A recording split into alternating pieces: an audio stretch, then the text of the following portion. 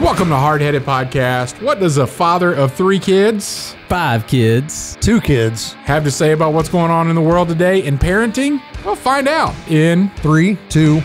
Kick It! All right, welcome to another episode of Hardheaded. I'm your host, Matt Amos. With me, as always, Chet Sears and Troy Trussell. Today, we've got what's on Chet's mind. We've got our top 3 Hostess Snacks. And Troy is going to close it out with a good word. So to kick it off, Chet.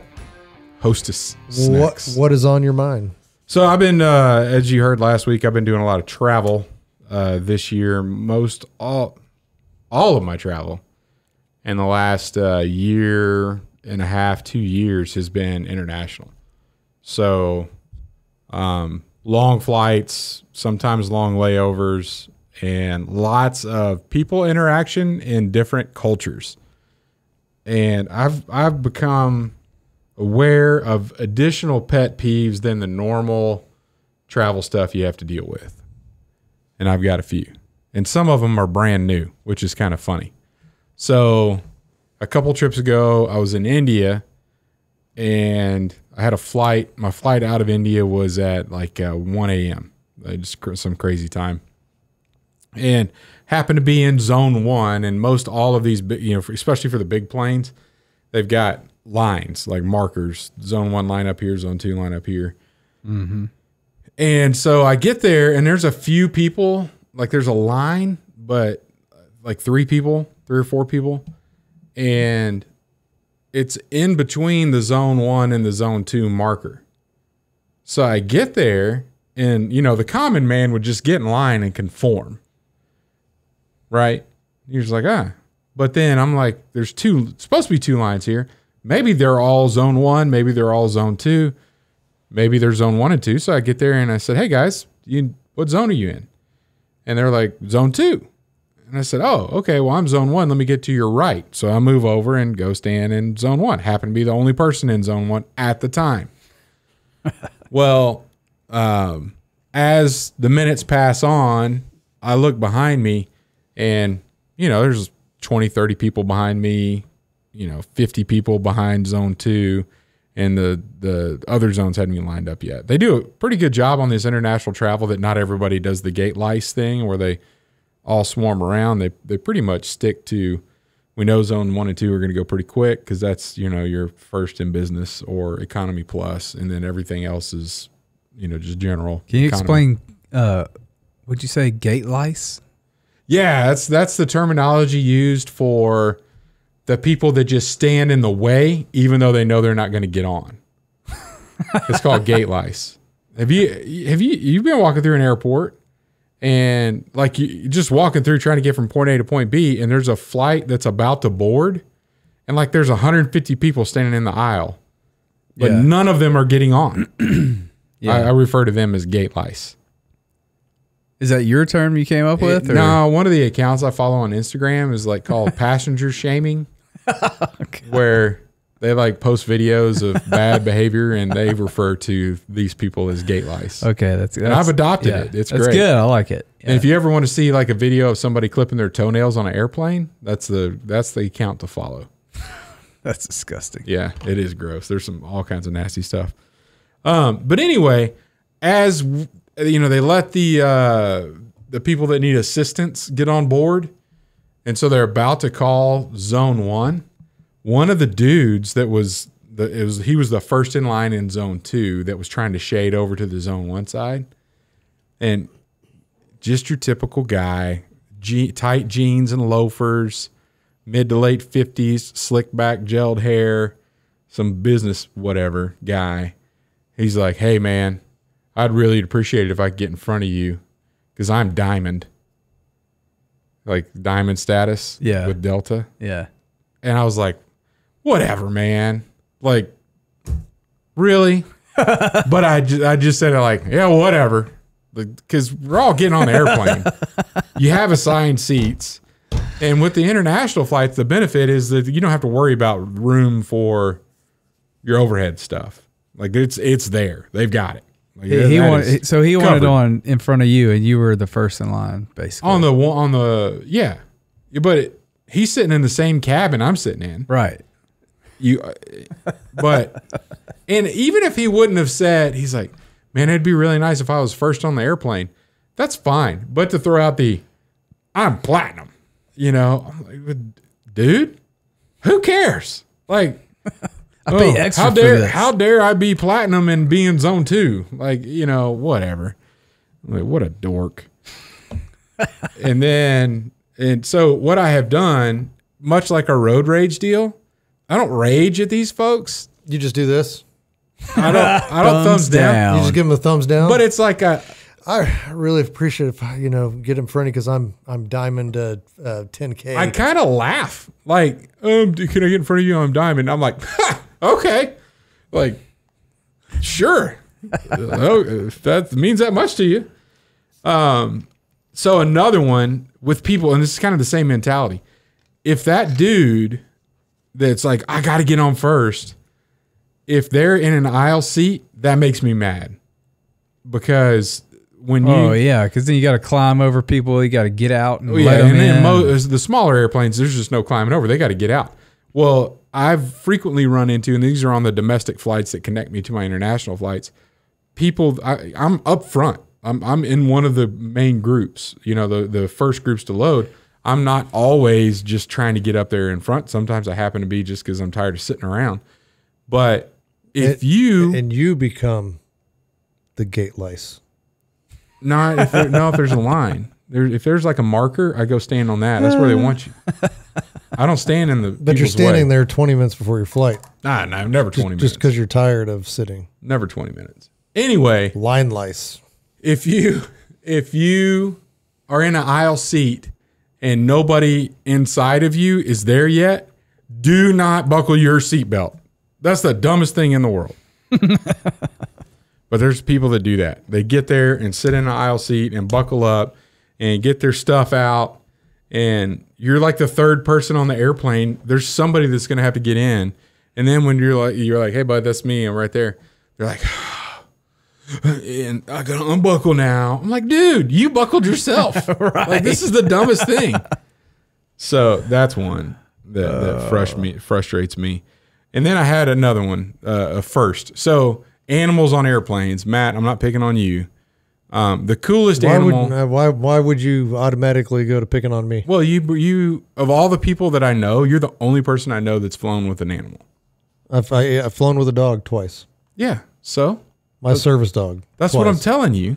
Okay. I'm about to say something about animals, and this isn't about you. But it's not like a normal thing for me to do. I don't like traveling. Of all the people I know. I don't like traveling with an animal. Of all the people I know, you're the only one. Okay. For the record, I don't think his feelings were going to get hurt regardless. True. So one time, this is years ago, I happened to be sitting on an airplane, and a dude had a pet carrier thing. And I didn't even pay attention when he sat down. I didn't even know. And then, like, we're taxiing, and I hear a noise. And I look down, and it's a pet carrier. And I heard the noise again. I was like, that's not normal. And I was like, dude, what you got in the bag? And he's like, snow leopard. I'm like, no way. And then he was dressed like Jack Hanna, and he was from Tanganyika. And they had some snow leopard kittens, and he was flying it to the Columbus Zoo where Jack Hanna was, and because they have some kind of partnership. And I'm like, you got to be kidding me. And then he's like, oh yeah, check this out. So he pulled the bag out, opened it up. I got to reach over there and pet a snow leopard cub. That's cool. Like, animals on airplanes, cool part. Just last month, I had an elderly lady, 60s, 70s.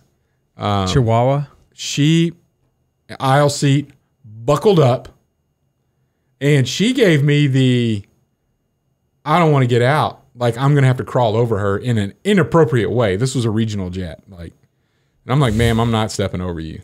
And then she had a dog in the floor too, like in one of the deals. Lid unzipped, the top of it open. And, so she got up and put the dog under the seat so I wouldn't step on it and kill it. It's a small one. And then I get in, and I think she was expecting like anybody to be like, oh, look at the cute little dog. And I was looking at it like, you probably should zip that thing up because this dog could just get out, you know. But I just don't say anything. Well, that dog got nervous when we started taking off and started passing some stinky gas. It was horrible. And look, you got to get that digestive issue worked out before you start flying with dogs. That's all I got to say. Because not everybody on the airplane knows that she's got a dog there. And they got to smell that stuff too, you know? It was bad. And the dog got out of the thing naturally. She's asleep. And the dog's out walking around. And I'm like, this is not a good situation. And then the dog ended up laying next to the bag and like taking a nap. She woke up and was like, hey, get back in the thing. And it got in the thing, but she never zipped it up.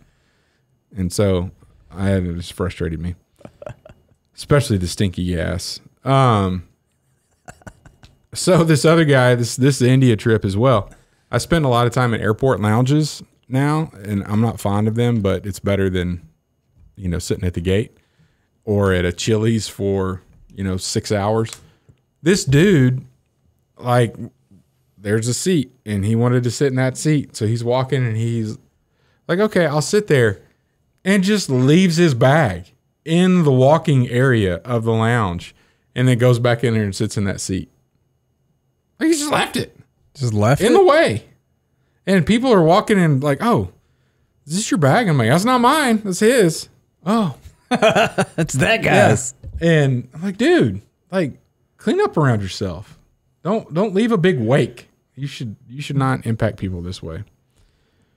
And then I've also found a difference between first or business class international travelers versus first class domestic travelers.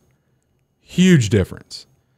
And the more annoying people are the first class domestic travelers.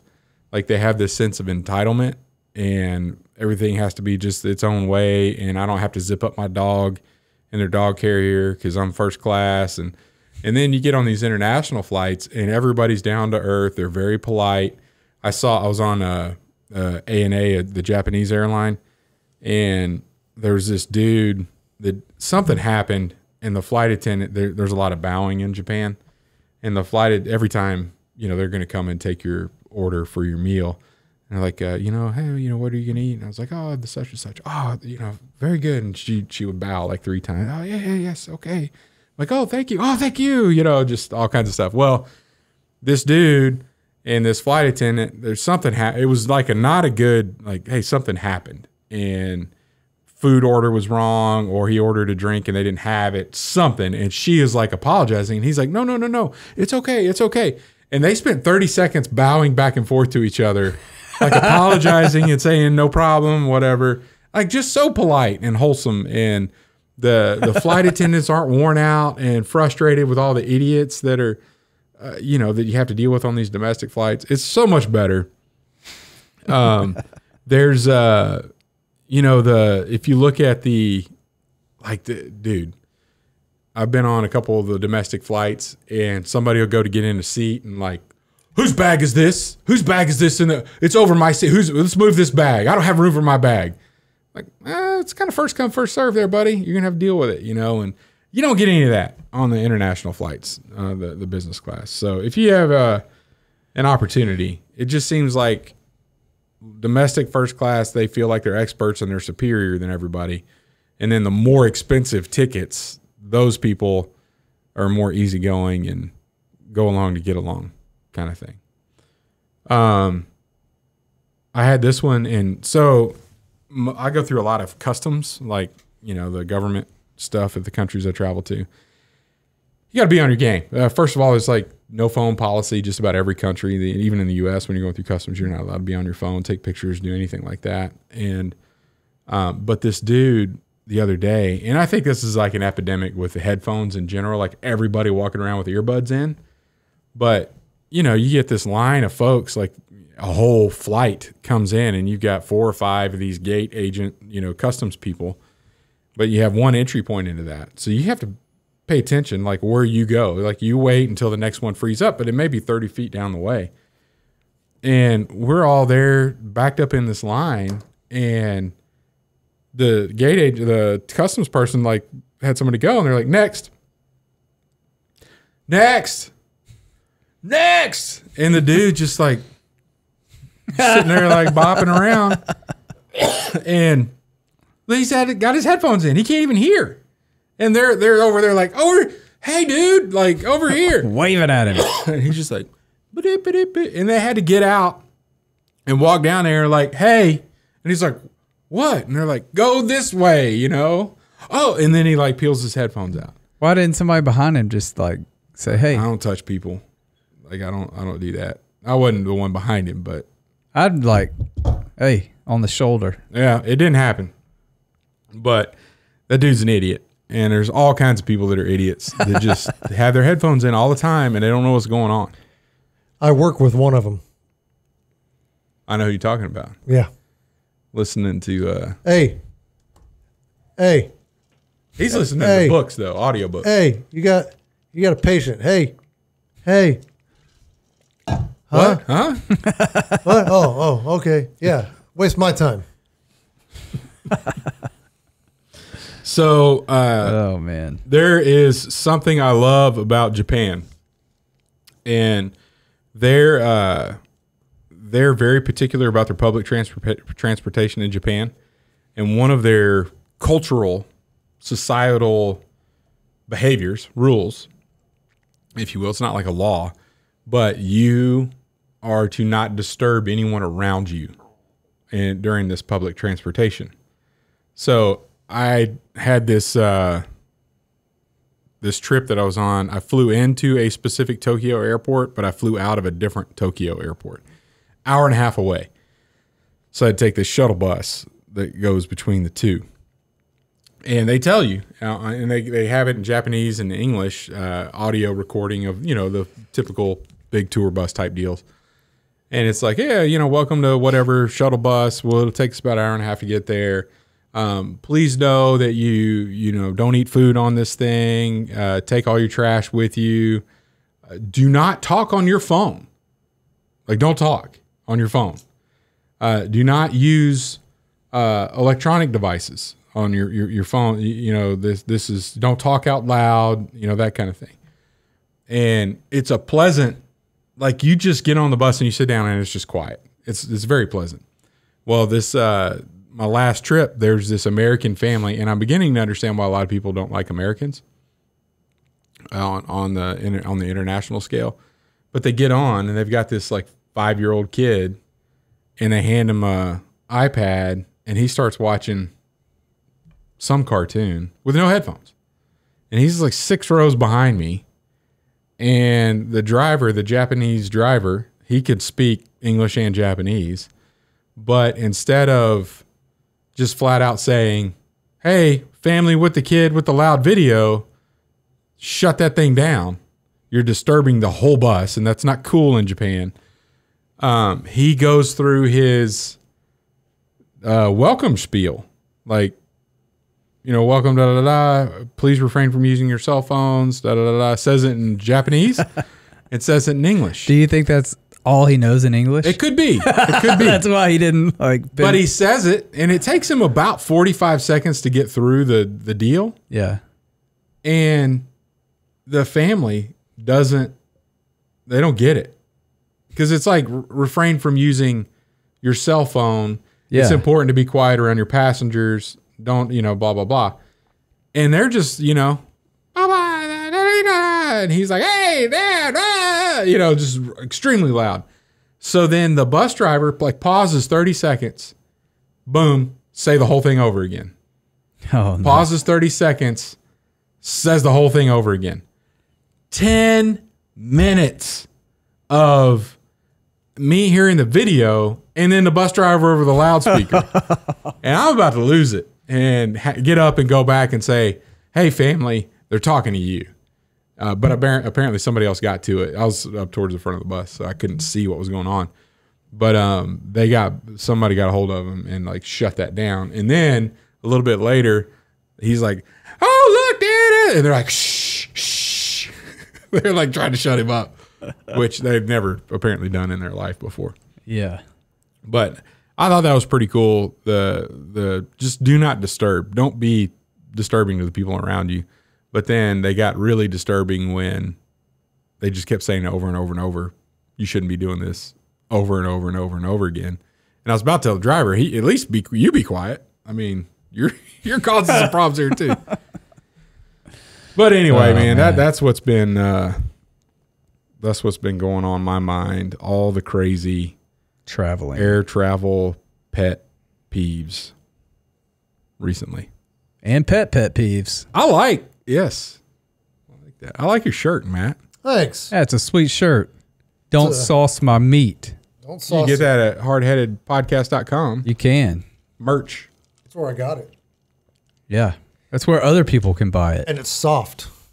Good. You get one of the 3 threaded, whatever you call it, soft. Yeah, the expensive one. Yeah. It's really soft. Yeah, it's nice. It's nice. It's worth extra dough. It is. A couple bucks even. Yeah. I think is all it is. Not bad. Yeah. All right. Nice shirt. All right. Well, I hope you're hungry. I am hungry. Let's get some snacks. We're going to start. So in the next couple of episodes, we're doing Hostess Snacks this time, and we're going to do Little Debbie Snacks later. Troy, what you got, man? That's what I was getting ready to say, but you've taken my job. I'm going to go with my number 3. I actually brought all my top 3. Okay. All right. I'm excited. Top 3 Hostess Snacks. Number 3, the yellow cupcakes. Actually, this is orange flavor. Have they always been orange flavor? I'll be honest with you. I didn't even know that existed. I thought they were like lemon flavor. They come in a box? Yeah, dude. I used to eat these all the time when I was a kid. Yeah. And still occasionally get them. Do you mind? Even though I shouldn't. No, here, break them up. That's number 3. Orange cupcakes. Number 2. Powdered donuts. Those are The donettes. donettes. That's right. Okay, the powdered. The powdered. I don't like the chocolate ones. My kids will get a bag of those chocolate ones and down it quickly. But yeah, number 2. So if those are your favorite, why don't you go ahead and have that? I've never had that. Well, these are all 3 my favorite. Number 1. Well, there's only 2 of these, is what I'm saying. Oh yeah. Because I will smoke all of those powdered donuts. Go for it. And number 1. That's not that bad. Oh, they're pretty good. Twinkies. Really? They're my favorite. And I got 2 of these earlier and already ate them, so y'all could split the Twinkies too. You were just a fat boy today. I was. Twinkies, they're a little moist. You have condensation on the inside of the bag here. Huh. Well, the other bag had condensation. Condensation. Condensation. You remember that Family Guy episode? Condensation. You don't remember that? No. That was pretty funny. Yeah, so those are my top 3. Who's next? Matt? Try not to chew into the microphone. You're going to have to get a drink or something. Those things will make you all... I'm leaning away for sure. Number 3, ding dongs. And I don't even know if they still come in the original aluminum foil. They do not. They do not.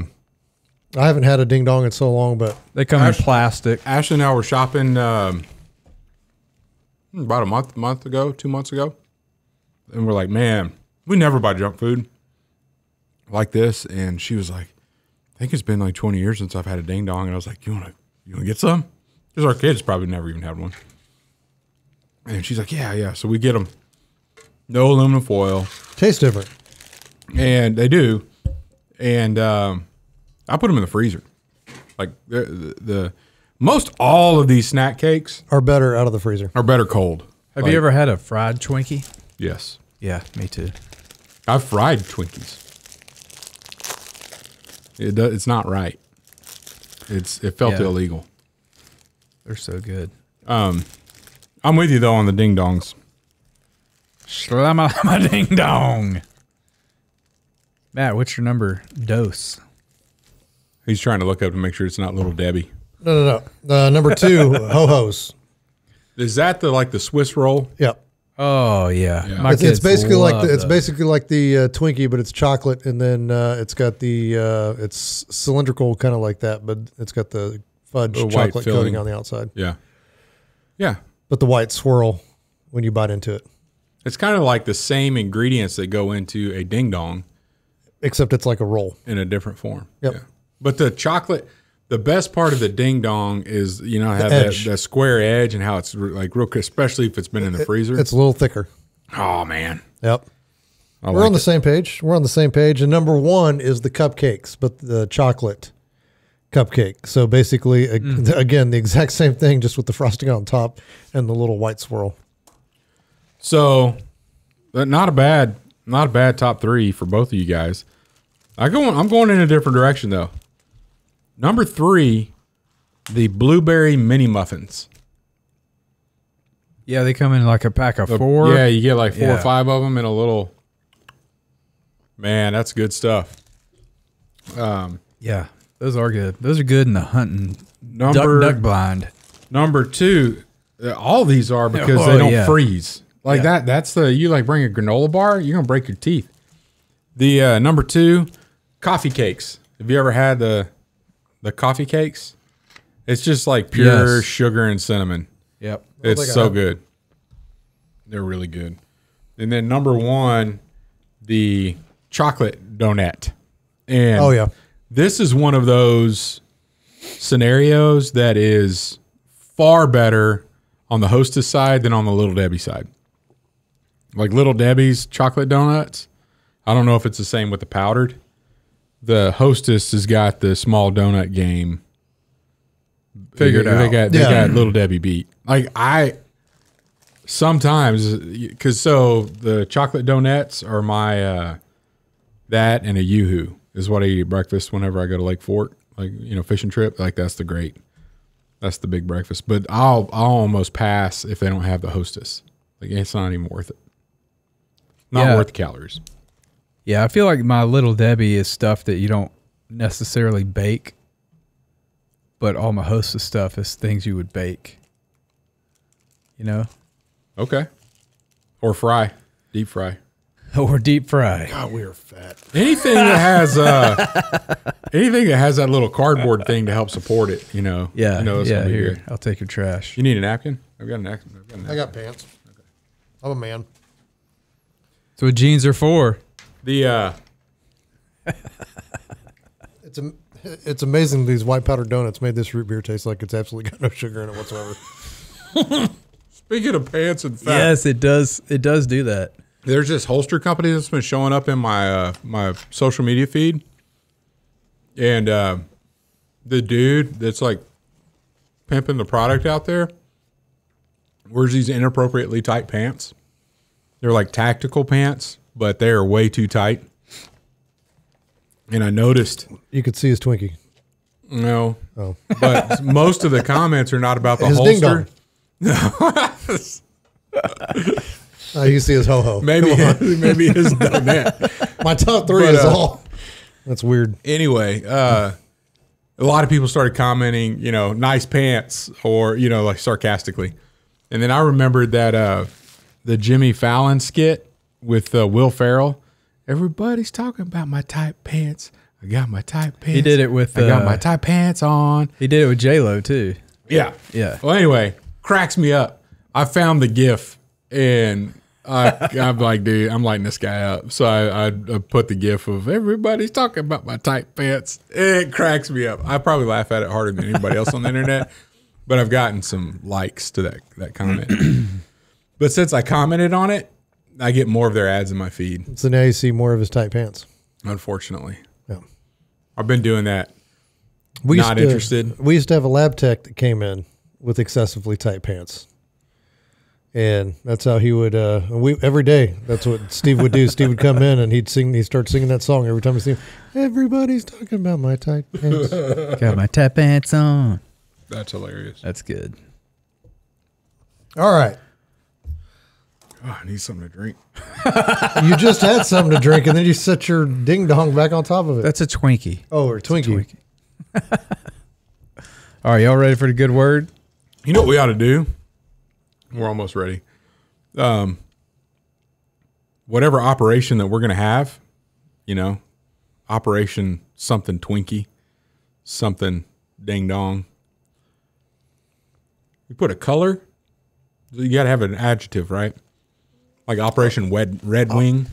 The Marine Corps as a whole, Operation Green Ding Dong. What?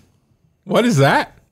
It's just a whole Marine Corps thing, the green weenie, because it's going to F you. That's the whole. Okay. Well, I mean, I think if based on us, whatever operation we have is going to be some kind of a Hostess or a Little Debbie operation. Okay. I guess we better go to the good word now because that's not sticking. Operation Yellow Twinkie. Well, no. A fried Twinkie. Like fried Twinkie would be good. Yellow fried Twinkie. No, just fried Twinkie. Oh. You don't need too many descriptive words. Or what's the orange cupcake? I don't know. Operation Maybe that's what Matt calls Donald Trump. Orange Cupcake? Yeah. It's fitting. I think that'd be most of his followers. Bunch of cupcakes. And that goes for both sides. I mean, Oh, why am I so thirsty? Does sugar make you thirsty? Yes. That, what did I eat before the orange thing? Made the Twinkie not taste as good. Because you already had different sugar. it was way more probably. sugar content in that cupcake than the Twinkie. Yeah. With the You got to on top start with and the everything. least sugar, go to the most, so you're building, not going from top, because then it's going to taste like, oh, this thing's just preserved bread. I'm going to end up with diabetes. Wilford Brimley. Okay. Sorry, Troy. All right. The good word is taste and see. So in Psalm. I definitely just tasted, so let's see if the seeing is good. Psalm 34:8. David is writing Psalm 34, and he says, "Oh, taste and see that the Lord is good. Blessed is the man who takes refuge in him." And then so I noticed in my Bible it has at the top of Psalm 34, it says, "Of David when he changed his behavior before Abimelech, so that he drove him out and he went away." And so that made me turn to 1 Samuel 21. And in 1 Samuel 21, if you'll remember, or if you know the story, that's where David had a few men with him. And he goes to Nob, to Ahimelech, which is not actually Abimelech. Ahimelech is the priest. And he's the priest that gives David and the people that are with him the holy bread because they were hungry. And so David gets the holy bread from him. And then David asks Ahimelech, then have you not here a spear or a sword at hand? And he does. He actually has the sword of Goliath there.